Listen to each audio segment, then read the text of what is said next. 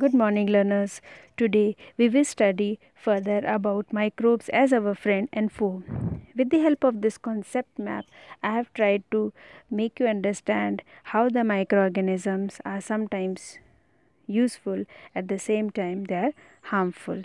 If you see in first side, there is the uses of the microorganism shown, like it is used in making curd, bread, cake, acid, alcohol, wine, vaccines, medicines, antibiotics, cleaning up of environment, increasing the soil fertility. So these are the some of the uses. You can add more number of usefulness of microorganisms. Then some harmful effects are they cause diseases and spoilage of the food.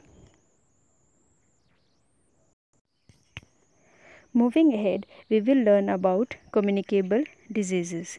Communicable diseases are contagious or infectious diseases which can be spread from infected person to healthy person through various agencies like air, water, food or physical contact. Nowadays, you must have heard about or you already know about coronavirus, which is highly communicable. So, corona disease is one of the highly infectious disease caused by the virus. So, that will also come under communicable diseases. There are some insects and animals which act as carriers of the disease. They don't cause the disease directly, they are not the pathogens, but they are the carriers. Carriers are also known as the vectors. There is a difference between pathogen and the carriers. Pathogen are the disease causing microorganism. They actually cause the disease, whereas the vectors or the carriers, they just carry the disease from the infected person to the healthy person. For example, female anopheles mosquito, it is the carrier or the vector of the disease, and the causal organism or the pathogen is the protozoan, that is plasmodium. Plasmodium is one of the or the protozoa. If you don't know the plasmodium, but protozoa, because you have learnt in microorganism, one of the type of microorganism is protozoa. So protozoa is the causal organism or the pathogen of the disease, whereas it is carried from infected person to healthy person through a carrier or the vector called female anopheles mosquito. One more example is female Aedes mosquito acts as a carrier of the dengue virus.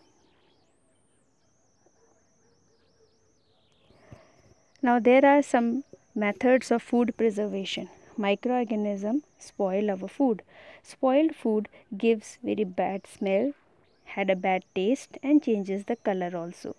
Methods of preservation are there are some chemicals which are used as a preservative like sodium benzoate and sodium metabisulfite.